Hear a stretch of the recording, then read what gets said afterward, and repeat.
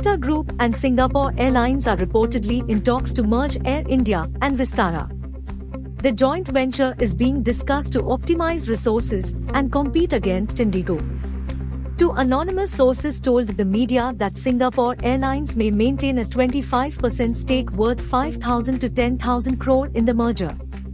Air India was reacquired by the Tata Group last year in one of the most discussed takeovers of the decade. The merger could take a year and is part of Tata Sons' consolidation effort to reduce costs, create synergies by optimizing aircraft utilization and routes, and increase market share to compete with IndiGo, India's largest airline with a 59% market share. According to a recent internal exercise, the combined valuation of Air India and Vistara could be at least 30,000 crore rupees, one of the individuals said. After the merger, Air India and Vistara are anticipated to maintain their own brand identities, though ultimately only one brand may endure. Indian Journal is now available on your App Store. Download the app now and get all the impactful news on the go.